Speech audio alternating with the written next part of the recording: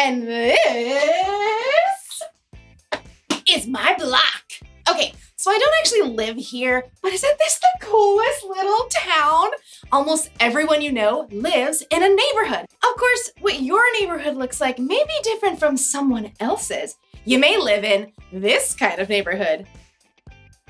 A lawn to mow, swing set in the backyard, lemonade stand in the driveway. Or maybe your neighborhood is more like this. Everything you need is within walking distance from your home. Or some neighborhoods could be like, hello out there. But every neighborhood has one thing in common, neighbors. They've all got people. And whenever there are people around, that's when you need to know about compassion. Compassion is caring enough to do something about someone else's need. Because the people on your block have all kinds of needs. When they get sick, they need a doctor. If they want to learn how to add and subtract, they need a teacher. If they lose a cat up a tree, they need someone with a really big ladder. These three have made it their purpose on Earth to care about people in their neighborhoods. In today's story, we're going to hear about Jesus' purpose on Earth, and maybe ours too. I'm not really sure what I want my purpose to be. I just hope I get my own action figure. Yee! I'll see you in a bit. The Bible. It's 66 books of history, stories, letters, and poetry that fit together to form God's one big story. The epic adventure of how He created us and loves us so much that He made a way to rescue us. As we travel through the Bible, from Genesis to Revelation, we discover people who met God and found their lives changed forever. Now, for an amazing story, inspired by the book of Luke, chapter 4, verses 14 through 30. Even though Jesus was on this earth for 33 years, there's still not much we know about his first 30 years. We do know that he visited Jerusalem for the Passover feast with his parents. He learned carpentry skills from his father Joseph. And when he was about 30, he went down to the Jordan River and asked his cousin John to baptize him in the water. It is right for us to do this. It carries out God's holy plan. As Jesus rose from the water, God's voice called out from heaven, "This is my son, and I love him. I am very pleased with him." It was an incredible way for Jesus to begin his ministry. After 40 days in the wilderness alone with God, Jesus returned to Galilee, filled with the Spirit of God. Anytime he visited a new town, he went to the place of worship, the synagogue, to teach the people. You are the light of the world. Isn't he just the bee's knees? Everywhere Jesus went, people were amazed and praised his teaching. That is, until he got to Nazareth, the town where he had grown up. Well, if it isn't Carpenter Boy Jesus! Hey man, where you been? We hear you talk real big now. On the Sabbath day, Jesus went into the synagogue. An attendant handed him a rolled papyrus.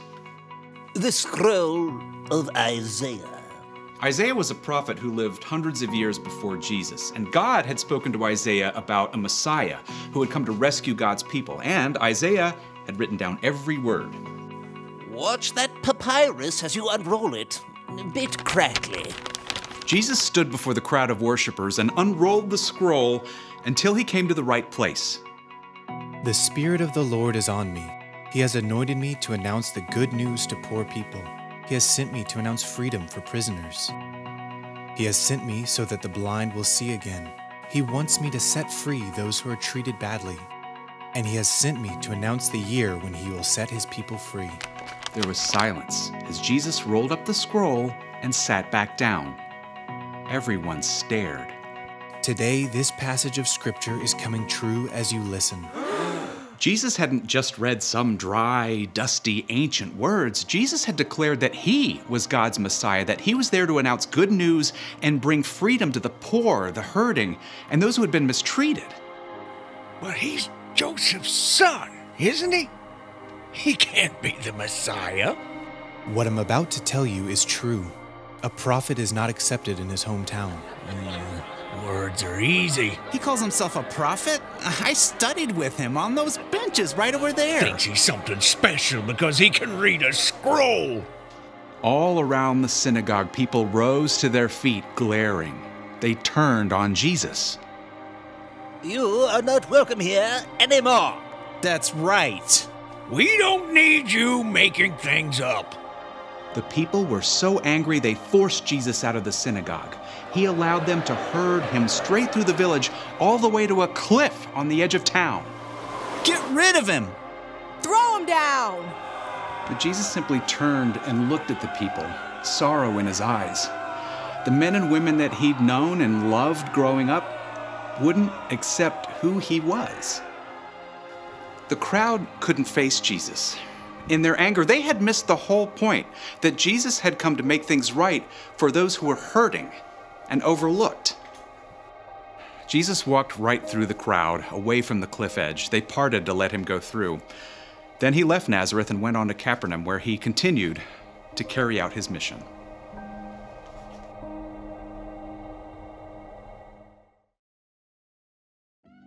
When Jesus was here, he had a mission to announce the good news to people who needed to hear it and to care about people who'd been treated badly or had been overlooked. He came to heal, to teach, and to rescue. That was his purpose. And Jesus fulfilled that purpose when he died on the cross for the sins of the whole world. That's how much compassion he has. That's how much he cares for us. So, if we're going to follow Jesus, that doesn't mean we literally have to walk where Jesus walked. But it does mean that we should have a similar purpose. We should care about others. Your purpose might be to heal. When someone isn't feeling well, maybe you can do something to help them feel better. Or when someone is having a hard time understanding something, you can help teach them. Or you can rescue someone from danger. You can be a hero. And guess what? You don't have to be a doctor or a teacher or a firefighter to care about others. You can care about the people on your block right now. You know how? You can lend a hand to someone who needs one. You can make somebody laugh. Or you can listen. Or you can just be there for someone who's all alone. Jesus cared so much for other people, and we should too. That's why the one thing to remember today is this. Following Jesus means caring about others. That's true in your neighborhood and in mine. I've got my own action figure. Spitting image. Close enough. I'll see you next time. Can you play me? Okay, thanks.